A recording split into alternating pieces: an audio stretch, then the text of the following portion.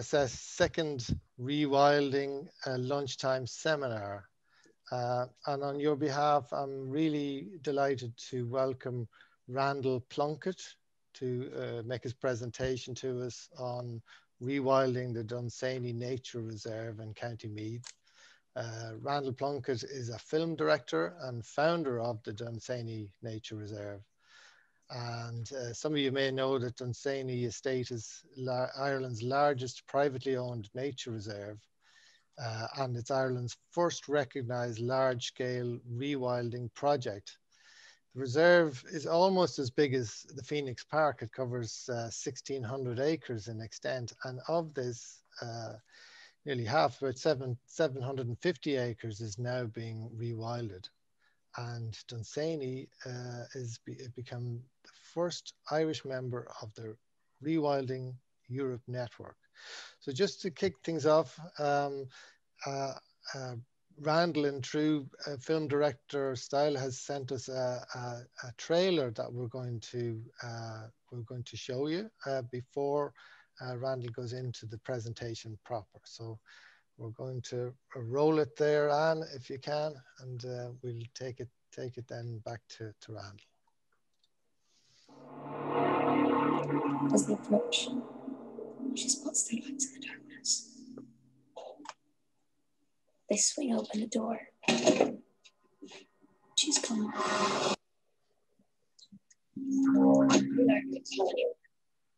Right? I mean, you know what kind of idiot walks down a country road in the dark? You're still at the bus stop and not on a bus? I didn't have any money. What's your name? It's Mom. I'm greater.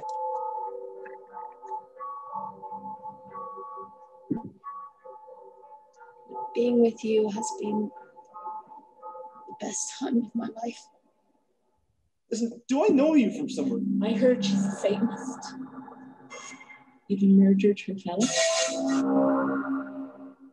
Some guy came today looking for you. What did you do? She's a very special girl. But then I think you always knew that.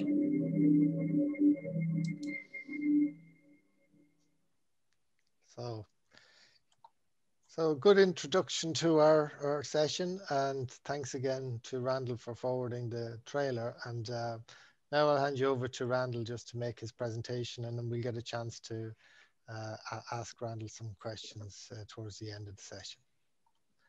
Thanks, Randall. Firstly, I'd like to say hello to everyone, and thank you so much for having me at your meeting. Dunsany Estate, let me start with that. So I am the 21st Lord of Dunsany, and the family was a Norman family. We've been here since the Normans. We came about 900 years ago. The castle is about 900 years, a bit under. We are also apparently the oldest family in Ireland still in their original domicile. So that gives us the age of the place. The estate, it was a lot bigger, obviously, after land acts, wars, and a few deaths. It's now a measly 1,600 acres, 1,700, depending on which map you look at. Of the estate, there's about 500 acres of forestry, about 950 acres of thereabouts in tillage, and currently about 300 acres in grasslands. As we said earlier, 750 at the moment is in rewilding. That's including the forestry. In the family, we've had some celebrities. Some of you might have heard of St. Oliver Plunkett. He's a great uncle of mine. More recently, we had Horace Plunkett, who started the co-ops in Ireland and was a pioneer very much in defending the people and helping with things like the credit union, defending the rights of farmers so they could compete, and building many thousands of schools here in the country at the family's expense. So we have always had a sort of idea of uplift. We're very proud of the people that we're very proud of our people, and we've always felt that we were in a position to defend the people in more ways than just knives. So moving forward, more recently, we've had my great-grandfather, who was a famous horror and fantasy writer, and my father was a painter, and I am a semi-unsuccessful filmmaker. And I mostly work in the horror genre. That little clip that was stuttering all over the place is my most recent film that is coming out in July. So just a shameless plug there. So what's Dunsany about? So I took over Dunsany in about 2011 after my father passed away. And I was a city slicker with no idea about how to live country. I had only one pair of Wellington boots and I didn't like going outside. I enjoyed very much getting up at midday. And certainly if I wanted a good time, it would be at the pub or at a rock concert, certainly not in the windy fields of Ireland. So how did it all change? Well, I think there's something to be said that if you stay in a place long enough, you become that place. And interesting enough, Dunsany has a lot of trees, very large, ancient trees. It was very much, I think, the family has always been focused on planting trees and planting gardens. So I think they really thrived during the Victorian era. And there was a lot of mix of trees, mostly broadleaf, but there's a lot of other trees like redwoods and things like that, sequoias, and all sorts of things, Lebanon,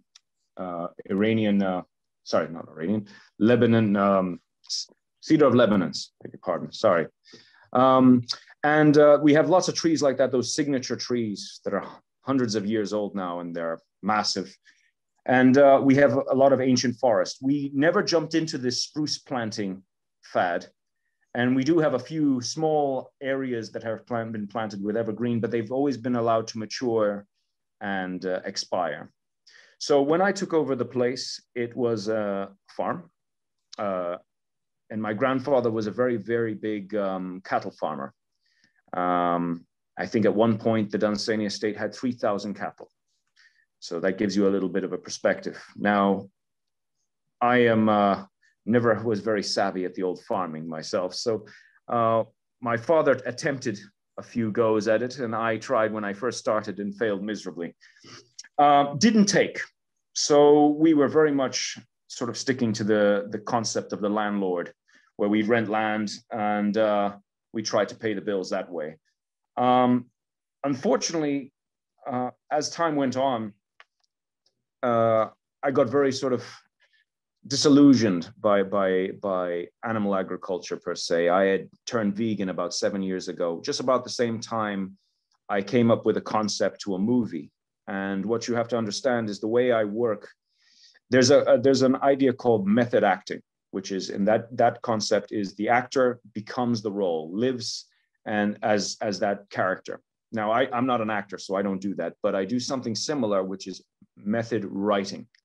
So when I want to write a concept, I live that concept. I study, I do it. One such example was a movie I wrote called Origami, in which the character writes, is always folding origami. So I studied origami folding. So I would fold 10 origami a day as a sort of, if you like, a meditation without sounding very hippie. Now, as it happens, the movie was a dystopian film, and the concept was humanity was removed from the planet by evil monsters that frequent the night. So with that concept, I kind of wanted everything to see what would happen if the land was left. And the land, because if people were removed, there'd be no human interaction with the land, and then the land would just grow out of control. So I tried that because we were going to film it a couple of years ago, and we allowed the land to just be left. We'd remove the farming, and the farming being the cattle farming, and the land began to change. So first thing that happened was weeds and long grass and a few briars appeared. And then the year came to make the movie, didn't get made. So we said, oh, well, we'll make it next year. So time kept going. The land kept changing. The movie kept not getting done. And at this point in time, I kind of sort of fell in love with what I was seeing outside, because something I didn't quite expect was the land would change, and it changed a lot. And at first it was very aggressive. It was lots of weeds, lots of thistles and nettles and ragwort. And I got into fears actually that I was going to get in trouble with the council because we had so much ragwort that I figured that the council from the satellites would start sending me letters. Now, as it happens, thankfully, they never did. But what I started noticing was what was growing in the fields and forests started changing.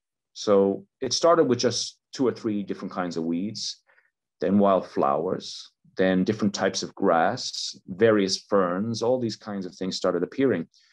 And, you know, to cut a long story short, the film never got made, but the concept of, at this point, we didn't call it rewilding, but the idea of rewilding sort of came to Dunsany, and that's how it started, and that was 7 years ago. Now, since then, the concept has been popularized quite a bit.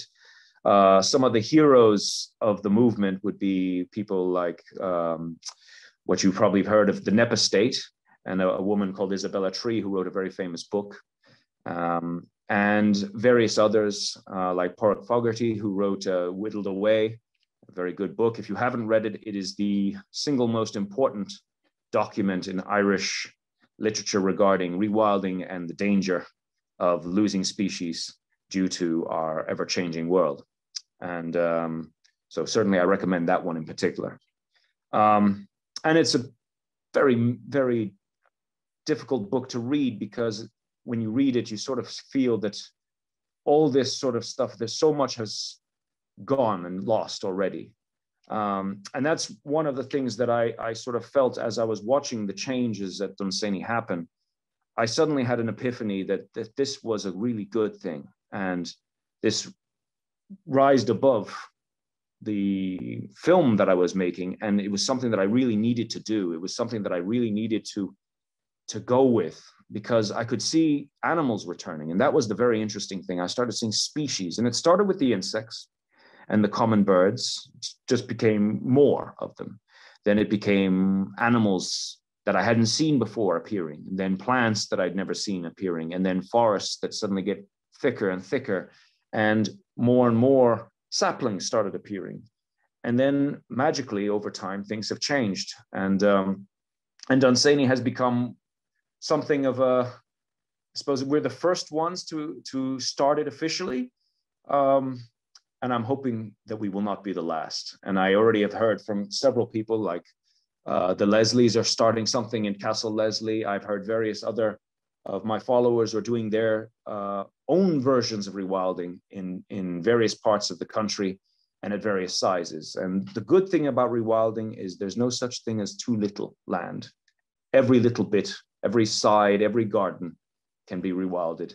And it's sort of, I suppose we're living in a new era of landscape design, because the Victorians brought us huge revolutions in the land with their concepts. And I suppose rewilding is the complete opposite of that, yet keeping very much a similar ideal of design, because there's not one kind of rewilding. There's different concepts. Some people want true abandonment. Well, I use the word abandonment, but it's, you know, I would call hardline rewilding, which is the concept where you leave everything, you touch nothing, you don't go there. That's right, quite extreme. Some people, you know, will do a bit of management. I would say that Dunsany is sort of in the second tier. We do a small amount of management. We shape nature. We don't manipulate it too much. And then there's heavy management, which essentially moves closer to parks and things like that, but adapting certain concepts of rewilding. Yes, I was going to say, if you don't mind pushing the pictures as I go, and there's some pictures there of a nice deer. That's the estate itself has, like I said, gone through many changes. So one of the things you will see at Dunsany is the grass became very, very long and became very, very thick. There's a field here. This is an area of forestry. All these ferns and different weeds have started growing. And as you can see there from that picture, that's like something you'd see in the Amazon. And again, one of the things we do, and one of the reasons we've been so successful at what we've done, is that we've taken a very hardline approach with traffic. One of the biggest destroyers of the wild is human traffic, is people walking, pushing prams, rock concerts, whatever. That's truly the worst. So at certain times a year, there are areas that I do not go to, and there's other areas that I do not allow people to go to. We follow the deer tracks, and even my employees, when they're managing or doing any kind of farm activity, they have to follow these tracks. The idea behind this concept is the less you interfere in areas, the areas are able to grow and expand, and animals and creatures that perhaps are easily scared can find habitat and not be disturbed. And that's one of the reasons we've had such increases, I think, in our bird numbers and other animals. In fact, I can say today, I got a video just before this meeting that we've had a bunch of woodpeckers have now given birth to lots of chicklets. I believe that's what you call them. And I got sent a video. We will be posting it later on social media, but we've been very successful. We were the first place to document the return of the spotted woodpecker. And that was officially caught by one of our followers 2 years ago. 2 years ago, yes, last year during the lockdown. And even though we were sure that they were here before, we had a breeding pair.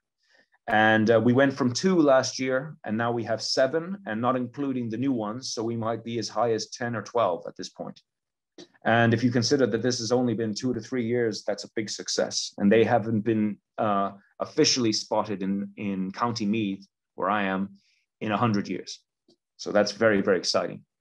Among some of the other bird populations we have seen the return of the red kite.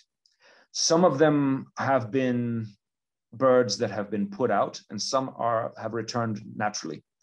We keep a fairly tight schedule, a fairly tight document on the birds. Now, one of the things we also have been doing, my main goal here has always been science.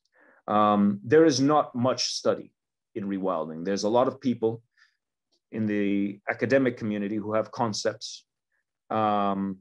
Myself, I am not a scientist. I am just someone who has lived rewilding for 7 years. So my 2 cents, perhaps not quite official, but my experience has been quite large. And the thing that we have seen here, and the concept that I've always wanted to see is let's learn about it. The more we learn, the more we know. And if we can understand nature, we can solve some of nature's problems and perhaps even stop some of the dwindling of nature. So we have opened up to Trinity College. 2 students there are 2 of our students who had theses last year, and they were studying things from tree regeneration and things like grass. And we've also had insect studies. And the populations for beetles, we were doing a lot of studies on beetle numbers. And normally when they would set a beetle trap, they would normally come and check it after a week. Unfortunately, due to the high level of insect life that goes on in Dunsany, they had to check it every 24 hours because the traps were just full. So that gives you a little bit of perspective of what's in the grass. Butterflies, you've probably heard that the butterflies are dying out. Our numbers are increasing astronomically. We did a survey of a 200-meter walk along the field, and we managed to count more than 50 in that 200-meter stretch. That's very, very good.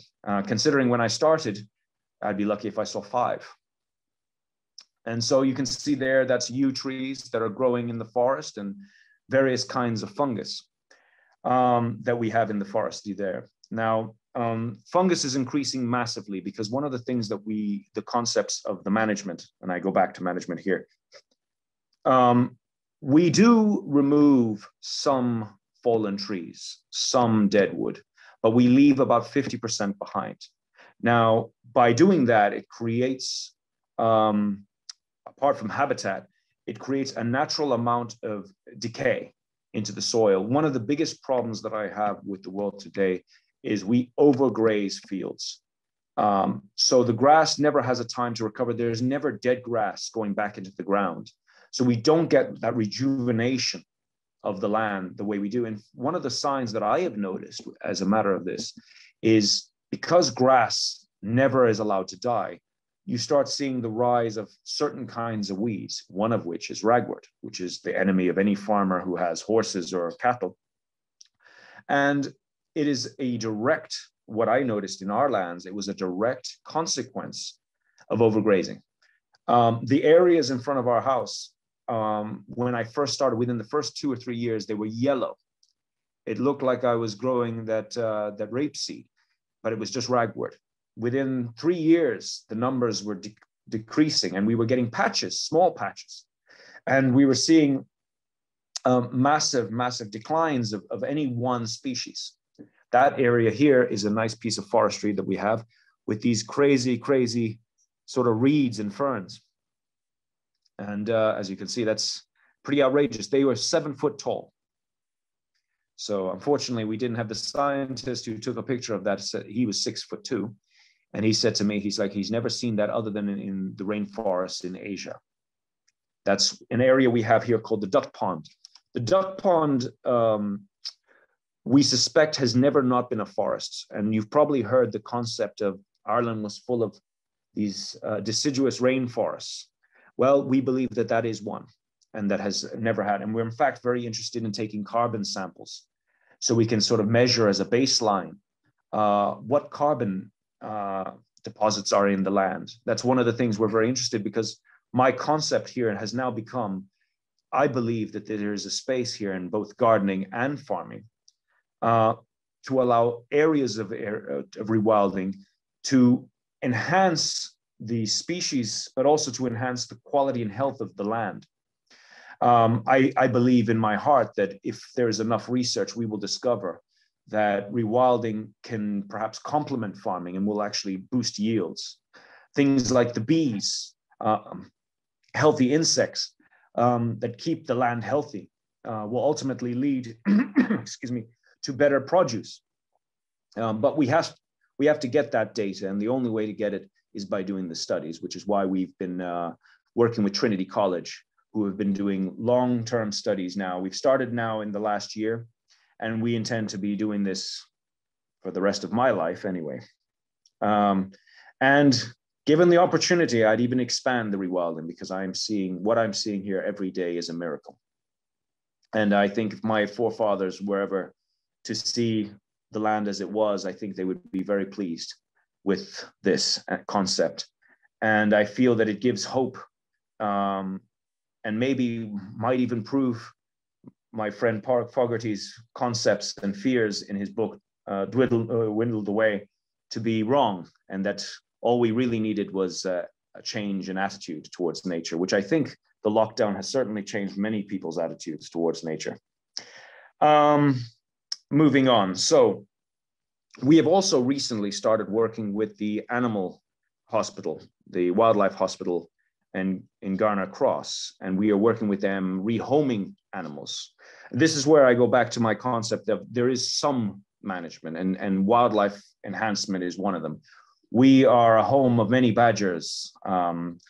We have foxes. We look after foxes. We have taken in many birds. And we are regularly releasing rabbits and hares and all kinds of things. There is no life at Dunsany that isn't considered equal. And we have our heavy grazers, which are the deer. Now we have herds of about 80 deer at the moment. I expect much more deer in the times to come. And that is looking at, let me just freeze it on that frame there. This is what Dunsany looks like in the summer, as you can see. Now this is about May time. Maybe beginning of June. Now that grass will go up to as height of my waist. So there it's about 3/4 of my leg. We did a study in that field. When we started, there was about 3 types of grass in that field. There are now 23 types of grass in that field. And I did no sowing or planting of any kind. That has merely been transmitted by birds and anything else that's pushing things along. Now, firstly, I will apologize again that I'm not very good at Zoom, so I see things popping up. So moderator, if you see a question that I need to answer, could you just tell me what to see? Because it pops up on my screen and I don't see it properly. Okay, well, will I do that at the end? We'll have some Q&A at the end if that's okay with you. Great. When you're comfortable that you've covered the issues enough. Right. So, so going back to my concept. So this grows, this dies naturally. There's no harvesting. This has been 7 years worth of growth here. And what happens is the grass grows it starts to grow around April, and we get this very high rise grass from about June, July.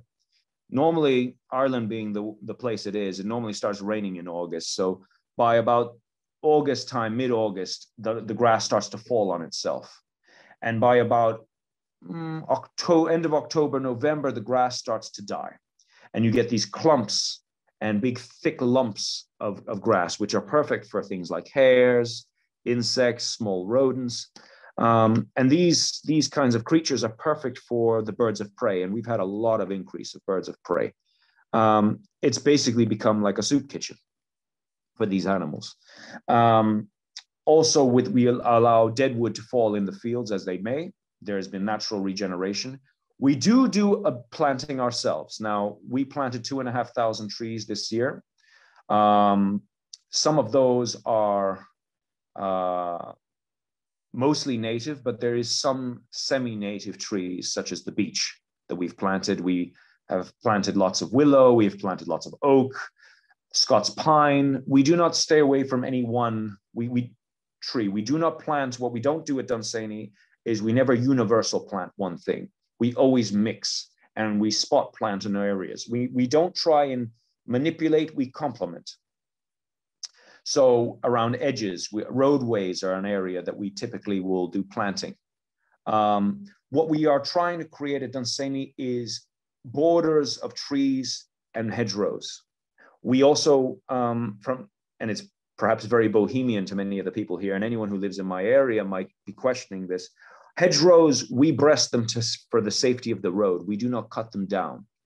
The reason we do not like box hedges here is because they are poor for the birds. They are not great. I personally don't like them. As much as I like French gardens, I sort of feel that the wild has tall ash trees, has tall hawthorn, and we get these very, very long corridors of trees and bushes. And it's lovely in the summer. I recommend anyone who lives in the area to drive past Dunsany and you will see what I'm talking about. You are covered by walls and bushes. And we've seen a huge increase of birds. Now, foxes and other animals that are typically not liked, you will see them commonly popping out at Dunsany. We do not allow hunting here. We do not allow any kind of animal cruelty. We would like to be seen as an oasis for wildlife, and that is all wildlife. We have, of course, things like trees. We have what we call, I would say, I shudder to call them invasive species because they are not truly invasive species, such as things like laurel, which I know in many people's circles would be considered invasive. Now, we do have large areas of laurel, and this was very popular, I believe, as a sort of gardening exercise. People planted them, it looked very nice. It was perfect for those park walks. And areas of forestry have been taken over by laurel for sure. But what we have started seeing is that the wildlife in our land has started changing the shape of the forest as well. The deer keep the forest open and open up sections of it. They graze the fields. They spread the seeds of flowers and things like that, and it gets spot fertilized by their fecal matter. But what we've started seeing in the last year is a serious attack of the deer life on laurel. We have seen whole areas have been destroyed, flattened. I was driving in my driveway the other night, and I saw 3 deer standing on my driveway, breasting my laurel. And there I said to one of the employees, I accused him of trying to shave the bushes. And he scratched his head and said, it wasn't me, it's been the deer. And there it was, the evidence. The deer was sitting there nibbling on the laurel. And there are huge sections which they've destroyed.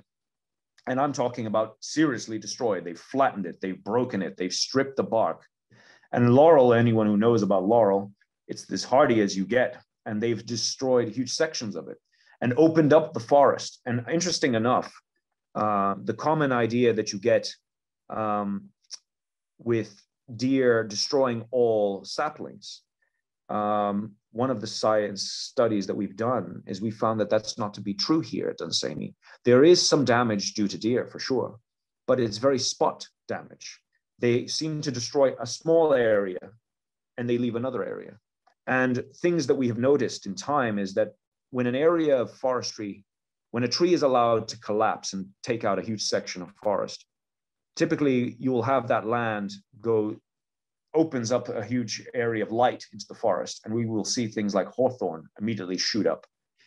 And then in and behind the hawthorn, oaks, ash start to grow.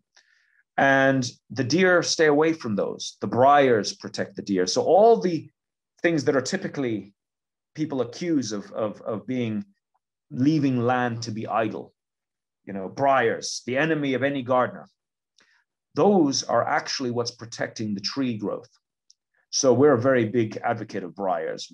I love all the things that nobody loves, including the foxes. And that's, as a result, has led to a lot of our deer population to stay away from our slower growing trees. So if you like, nature protects its own so it can flourish. And we've adopted some of those planting measures on our own tree planting. We planted 2,500 trees this year. None of them had tree guards. What we were doing, and bear in mind, the deer have eaten some of them, don't get me wrong, but many have not been touched. And what we typically do is we plant a lot of hawthorn and things around the slower growing trees, and they've stayed away from it. They don't like it.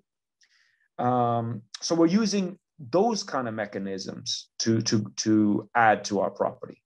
And we keep our paths open, and we use a vinegar solution instead of pesticides. We are very anti-chemicals here. And I'm not going to say that all chemicals are bad, but we've adopted a more organic approach to any of our path or road maintenance. The good people of Monsanto have not received a check from Dunsany in quite a few years, and they will not be receiving a check in the post from me anytime soon. However, the people who sell me pure vinegar have been receiving checks, and it is a very effective mechanism in gardening that we've seen. Now, what it requires is a little bit of salt, a small vinegar solution with water, and you spray it on when you have 2 or 3 days of dry weather, and all the weeds on your path are gone. Very effective. No pets get cancer, and you don't have to wear a mask unless you're trying to avoid COVID. So that's very exciting stuff. We've also now, because Dunsany has gotten a bit of traction, the idea we have never been geared around opening to the public. That has never been a concept to the Rewilding project. Although recently in the last year, pretty much during the lockdown, the concept that I was keeping all of this to myself, because this was a secret for the last 5 years, was actually a bit of I would say, small-minded way to look at it. Because rewilding is a thing that I'm trying to promote. And the only way people can believe in rewilding is by seeing it up close. When we can take somebody around here, and I took a family about a week and a half ago around the estate, and in their 2-hour walk, they saw deer, they saw hares, they saw rabbits, they saw various birds of prey. We even think, and we saw a massive, massive giant bird, which we believe is on the property, but we have not validated it yet. And it has been seen 7 or 8 times. We believe we have a goshawk in the forest. Now, this is still unproven. I'm not a bird specialist. I'm trying to get our photographer to get a shot of it so we can show it. But it has been seen multiple times now, and this family got a look at it. So in 2 hours, they saw maybe 8 or 9 different animals, and God knows how many wild flowers and plants. And it's sort of become like a safari park, if you like. And I suppose the safari park concept is becoming more and more of a, there's more taste for that now because we don't have that sort of thing in Ireland anymore. And I suppose the uniform garden landscape concept is like anything that becomes mainstream. It's probably becoming less and less fashionable, in my view, because what I'm seeing all around I get emails and letters every day from people who are talking about rewilding their garden, planting mixed meadows and things like that. And those are the kind of buzzwords that you're hearing nowadays, which, 5 years ago, I never heard anyone saying that stuff, apart from the odd hippie who was probably too much on the wacky backy back then. But nowadays I'm hearing people, normal people who, a couple of years ago were spraying Roundup on their garden, and now they're letting the birds and the bees have all the wildflowers. So there's been a complete transformation, and this hasn't come completely because of the environmental crisis. You're seeing rises of vegetarianism and things like that all around the world. So I think the next generation is far more aware. And it's probably also to do with a lot with the climate change and the fear mongering that has gone on in the science community about the loss of habitats and the damage that it's causing. I mean, this May has been absolutely terrible for weather and has put a lot of our wildlife and species behind. Especially in anyone who's got a garden is probably wondering when their flowers are going to pop up. So these are the kinds of things that are changing at Dunsany. And I'm hoping that I can share my experiences with you a little bit here. And I'm sure you have a lot of questions. So maybe, as I can waffle on for Ireland, maybe we have some questions now, unless anybody else. Yeah. Thank you, Randall. That was really fascinating. And it's great to see rewilding on the scale that you're able to introduce it at Dunsany, and it's particularly interesting to see the effect that's having on the plant life there, and how luscious the growth is that you showed us in the images there. Just one question for myself, if I could ask. Fire away. It's obviously a historic landscape. There is an historic landscape at Dunsany based around these grand vistas of and large tree plantations. Is it difficult to square the whole practice of rewilding with sort of maintaining the essence of that historic landscape, or has that been part of the consideration that you've had to have in terms of the way you're doing the rewilding? The thing is I'm a big believer of, we plant with what was there. We do the same in the building. See, the castle itself was designed by geniuses because some of the things we see, even in the old drainage systems that we had in estates like this, I don't care how scientific the community has become and how strategic things like drainage have become, the stuff that we have seen from the historical past. We have giant drains in this place that are massive, and they're made out of porcelain. I've been rewilding for 7 years. One of the things that I have done is we don't do a lot of clearing of drains or ditches. And, and this is a testament to the quality of the land. It doesn't flood too much. And even though I'm blocking drains and doing all this stuff, it still won't block. Now, we have a few wet patches here and there. That's a given. But we're in the lowlands. The drainage is so damn good because the people of the past had a real understanding. And it's the same with planting. So I would say the skeleton was designed by my forefathers, and they had a real understanding of space. And it's amazing when you plant a tree in a field and you look at it and it's like it's a sapling this big, and you're thinking to myself, how is that going to look?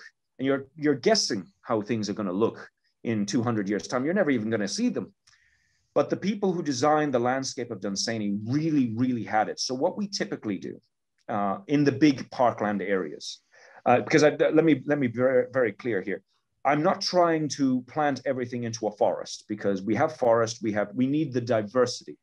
So what I typically do is I find old stumps and I try and plant what was already there. So when something falls, let's say a big oak tree, I try and plant another oak nearby and try and keep the shape of it, because those historical parklands were expertly done. And don't get me wrong, we have some skills nowadays, but the old masters got it right. So we try and complement what was already there. So if a Scots pine falls, I try and stick a Scots pine nearby. Yeah.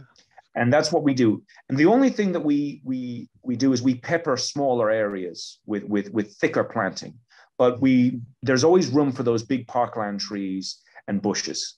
You know, we're a big fan of the box bush here. We have massive amounts of box bush.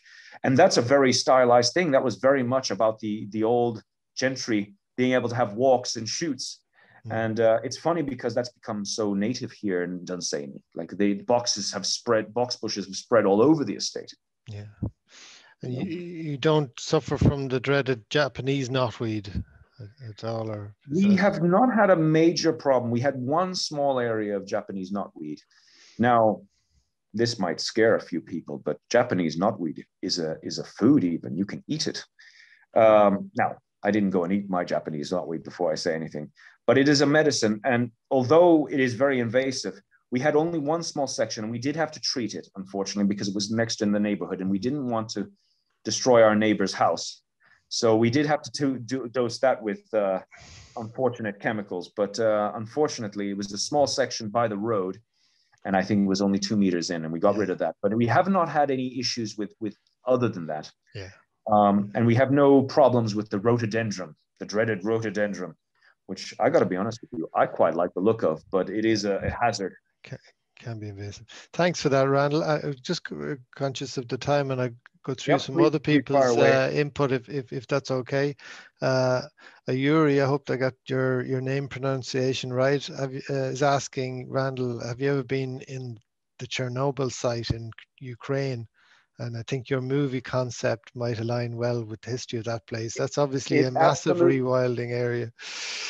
It absolutely did. And it was a big inspiration when I was writing it because, I mean, I find Chernobyl to be one of the most beautiful things in the world. Although it was founded in something absolutely awful. When you see pictures of it, it's very inspiring. No, absolutely. That's exactly what I wanted. But I wanted to see what would happen in Ireland. And that's where, because the Ukraine, I mean, let's be honest, it's a different landscape entirely. And seeing what happens in parkland like this was very interesting because we do have a lot of old cottages that have long since been swallowed by the forest. And it is very much my own private Chernobyl, minus the wolves. Okay, maybe the wolves will follow. And just on that, Alistair Ferrer is asking, are you considering introducing any locally extinct species, plant or animal, to substitute large herbivores like at Nep? No, well, here's the thing. Now, this is I must admit now, the Nep estate, Isabella Tree, who is in her own mind a genius. In my mind, a genius. But we are not reading from the same page. I don't think. So let me be exact. So I'm vegan. So animal agriculture is not on the plate for me. I feel myself I can't profit from animal suffering, so I don't. There was another reason why removing of the animals was very important. Now, I don't discount what Isabella Tree has said and what various other scientists have said, that the requirements of big herbivores to open up land, to turn up soil, all of those things I can totally believe and agree with. The problem that I see with that concept is that is one concept. Dunsany, I thought, should try a different concept. And I'd like to see what happens if I don't introduce those herbivores. We do have what I would call medium-sized herbivores, and they have, at this point, led to a lot of biodiversity. And I'm basically seeing how far that will go. Now, I'm being very aware that I might hit a ceiling in terms of how beneficial the land has become due to the rewilding, as if I don't introduce something new. But at this point, we're seeing an increase every year with new things growing, new biodiversity, mixes of things. And at this point, I haven't needed to introduce anything extra. But I am open to it. And probably what would happen if I did have to do it, if the people at Trinity start seeing a decline or a plateau, we would probably consider a variable like that. Maybe we would consider pigs at first, or something like cattle. But the thing is, I'm not planning on introducing any wolves at present. I'm already a bit of a pariah. Nobody invites me to the pub for football in my local neighborhood. So if I start introducing wolves, then I'm definitely never even going to be allowed at church. Okay, well, thanks for that. And Orla Myrna is asking, are you no longer farming at the estate, and how's it maintaining itself financially? Or So are there grants for rewilding that you can avail of? So I have been rewilding for 7 years. We have a Green Party in government. We have that Thunberg girl. Every time I switch on Instagram, everybody's talking about the climate crisis. And to date, I have received the massive amount of money of €0 for rewilding and any of my nature work. Unfortunately, at present, for a non-agricultural person, heathen like me, nothing seems to be available. So this is a real problem. And this is one of the reasons why I'm lobbying the way I'm lobbying.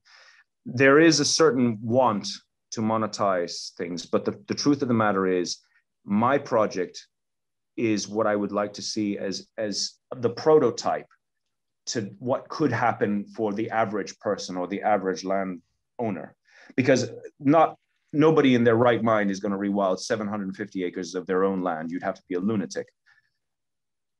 I'm a little bit of a lunatic, and I'm also I like betting, and I'm speculating that rewilding will be a real reality and a mechanism for the environment. So, but I need to prove it. Until there's science behind it, then we can lobby the European Union and the local governments to start rewarding not just farmers, because it's everybody's problem other than farmers, landowners and garden holders and people who have a field. And that should be something that we should be looking at, rather than giving money to just the guy who's throwing 5 sheep up a hill and destroying the land. I'd much rather have him getting a check to have wildflowers or whatever. And maybe that might be something that the evolution of the agricultural industry pushes away from, not that over reliance on small, because a lot of these smaller farmers, they don't make much money. They do it only for the payments. And frankly, a lot of them probably wouldn't even bother if they could get payments from elsewhere. So that's part of what I'm trying to do with my project. The scale of my project allows me to really make a lot of headway in terms of the science. It'll be interesting the way the current CAP reforms reflect what you're saying there in terms of exactly. Now, also, I will answer the second part of that question, because do we farm?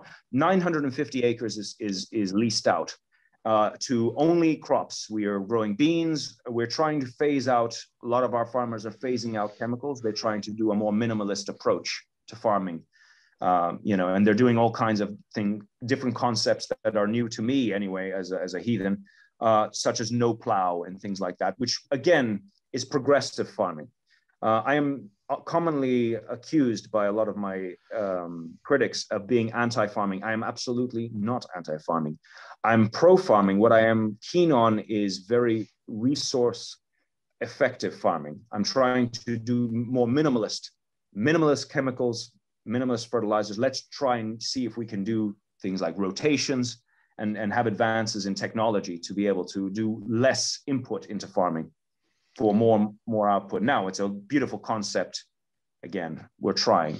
Okay, and Alistair on that is asking, do you expect or want one day to expand the rewilding to the balance of your holding there, or do you think you've got it right in terms of the amount that's dedicated for rewilding?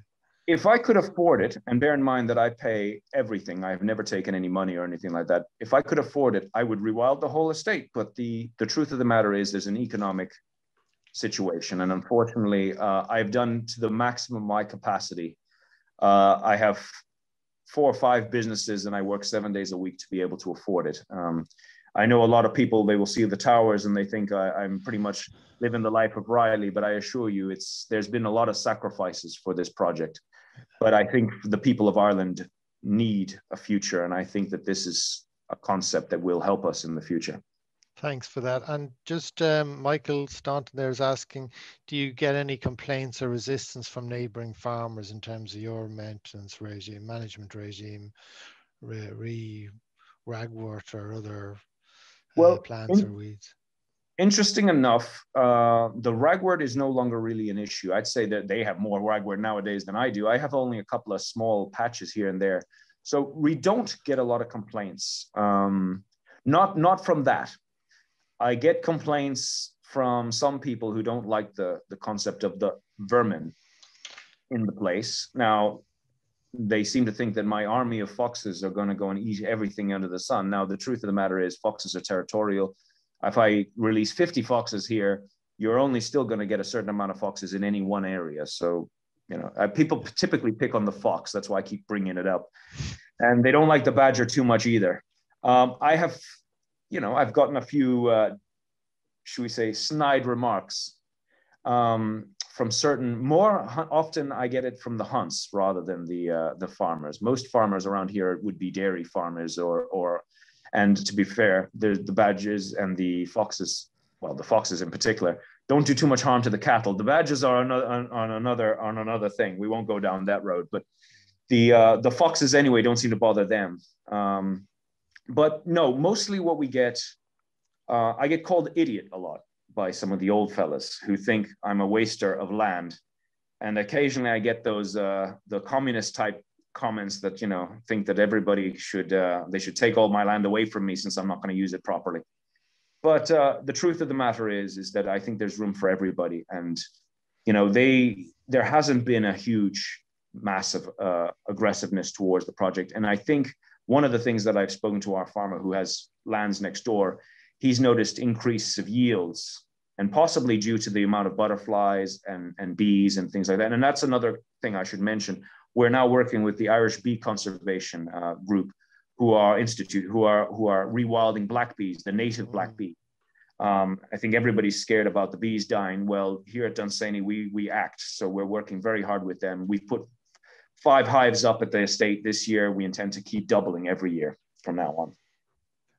Thanks for that, Randall. And just Dara is asking about your relative Horace Plunkett, whose slogan was "Better farming, better business, better living." And do you feel that the rewilding concept is in line with those ideals? I think, you know, like I said, I'm a vegan, so all the food I eat comes from farmers. I think better farming, better price for our farmers, and better living is absolutely right. The only thing is, I think that rewilding and other concepts similar to rewilding is just the next evolution of adding something to the toolbox when it comes to you know, phasing out excessive use of chemicals, excessive use of fertilizers, because it's not that we all got to eat, and there is a certain amount of waste, and land is it's very, very heavily dosed with all kinds of things and antibiotics and things like that. And that does have a knock-on effect long-term. And we have to stop looking at things short-term. Like our great relatives who planted all these trees that I now look at they're 300 years ago. And it's not short-term views of things like this that are going to change the world. It's the long view. And I think rewilding, if Horace Plunkett was around today, I think he would say that rewilding is a major tool to fixing both climate change, but also improving the quality of our farming.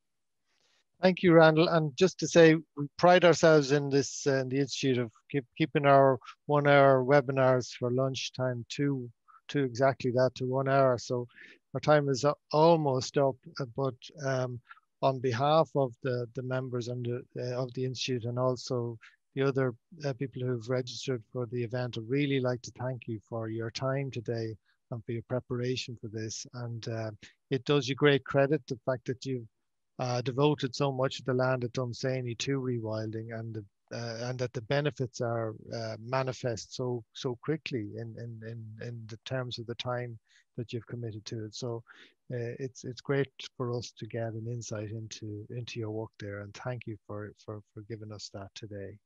Yes, and what I'd like to just say just before I leave, I know there's been a lot of people asking, and I'm going to say it near because I'm sure you're going to get ambushed now in a minute. We will be opening the estate for people to have a look. The nature of our work here is, as I said, focused more on science than tourism. So we will be doing very restricted groups visits, guided tours, where we will walk tracks and things like that. And I can show people some of the wonderful things that are happening here up close and personal. And we will be posting about that on our social media, probably in the next few days, about the first registration groups that can take part and come and see what rewilding is, and maybe even do a bit of rewilding themselves after they get inspired. Well, I think on behalf of the Institute, we'd love to take you up on that. Absolutely, I'd love to have an organized visit for the Institute, so we might speak offline about that. Absolutely. But, thanks again. And one of the things I think, just going back to before we leave here, we're just 30 seconds. Landscaping is an interesting thing, because you are taking the land and you are controlling it and manipulating it for the aesthetic. And the funny thing that I've noticed with Dunsany and the rewilding, we haven't really changed what we're doing, because we're still manipulating the landscape. Yes, we allow there to be a certain amount of chaotic amounts of things there. And what we've stayed away from is in uniformity. But I assure you, anyone who's watching this now, rewilding is maybe a different type of gardening in a way. You know, we have our tracks, our paths, and the wild comes back, but it's not the wild of our great ancestors. That's something that, I mean, it's not that I'm trying to turn everything into a rainforest, because that's an illusion. We are evolving the world we live in, and we're evolving. The decisions we're making today will have a knock-on effect in 200 years' time. And maybe in 200 years, somebody will be talking, there'll be a talking head somewhere, and they'll be talking about all the trees and the concepts of all the bush and the floodplains of our time. But we'll never know, because we'll all be dead. But this is really, I suppose, if I take a lot of inspiration from the Victorian era, I found that they had a really interesting concept. And I hope that rewilding will just be the Victorian era of 2021.